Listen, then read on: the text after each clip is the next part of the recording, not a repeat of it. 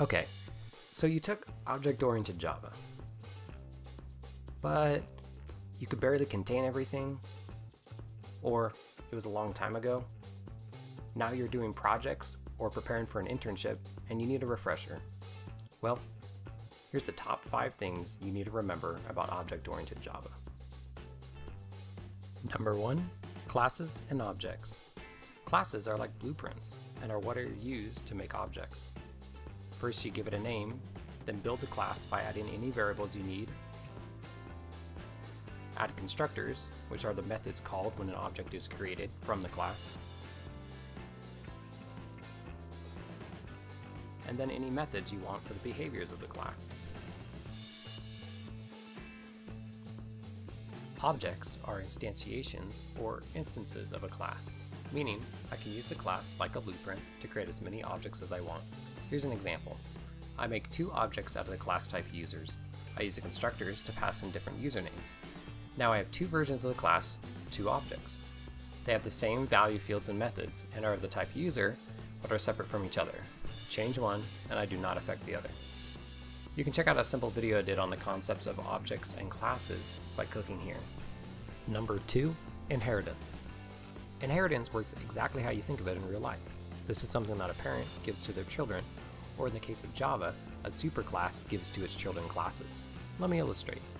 In the example before, I created the user class. Well, a subclass, or a more specific class I could make, would be a student class. A student is a type of user, so I can inherit the value and fields and methods from the user class. I can create as many inherited classes from user that I want. I start by creating a class and using the keyword extends, then specifying the class I want to inherit from, user. Then I can add additional variables and functionality while keeping all the same stuff from user. Why would I want to do this? Well, 3 big reasons. 1, it saves me typing. Instead of retyping all the code they share in common, I type it once and can have as many subclasses as I would like. 2, I can keep only those things unique to a student and teacher together. A teacher doesn't have a current class, and a student wouldn't have, say, courses they're teaching. And 3, because student and teacher have the same parent or superclass, they share the same origin type, which lends itself handy to polymorphism, which I'll talk about later. Here's a challenge. Using the code provided in the description, add a teacher class that inherits from user, and add your own unique variables and methods that only a teacher would have. Number 3, abstract classes. The word abstract literally means existing in thought or as an idea, but not having a concrete existence. In programming, classes are abstract if they're too generic to describe anything concrete by themselves, and act more as a type or a category. You wouldn't want me to make you a sandwich without specifying what specific type to make. Trust me. Sandwich would be abstract, PB&J of type sandwich would be a more normal class. Back to our user class. Now that we have more specific users, like a student, it doesn't make sense to create just a user. A user should always have a more specific type, like a student or teacher. And that's how we'll know what information to give the user when they log into our system. So we make the user class abstract. That's it. Now I can have classes that inherit from user, but you cannot create just a user. This old code would now throw an error. Bob and George would need to be of more specific type, like students. Number 4, arrays.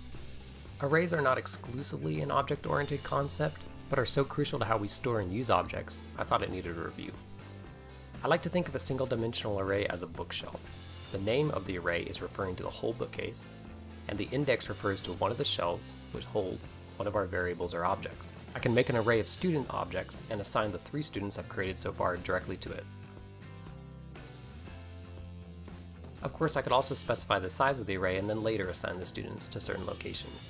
Indexes are the label we use to refer to each location in the array, or in my shelf example, each shelf. The first index is always 0 and goes up by 1 from there. So the student Bob is at index 0 and Jill is at index 2. You may remember one of the beauties of arrays is being able to use loops to go through and access the data. It may seem trivial now with an array of 3 objects, but when the arrays get larger, or when you don't always know what is in them, loops are essential. Remember, the key here is that as the variable I changes, so does the location in the array that I am pointing to. Number 5, polymorphism. Not to be confused with Yu-Gi-Oh's polymerization, which means to combine many, polymorphism means many forms. An object can take the form of itself or its parent classes. Polymorphism might most easily be explained by using some Russian stacking dolls. Imagine the large doll is the parent class, let's say our user class. And then the smaller dolls could be our teacher and student classes. Teacher and student both fit under user because they are of type user. If student had its own subclasses, those two could fit under user or student because they would be a user and a student. Because of this, we can make an array of type users and it will hold all classes derived from users, or student and teachers in our case. You can see how this would simplify our code, because I don't need to know beforehand if it's a student or a teacher to be able to hold it in the array. The same principle works when passing objects to functions. I'm not sure if a student or a teacher is going to log in next, but because they're both users, I can set my function parameter to accept any user objects, and then go on from there. That's just some of the ways polymorphism is handy. Thanks for watching. Check out the code from this video in the description, and if you have any questions, feel free to leave them below.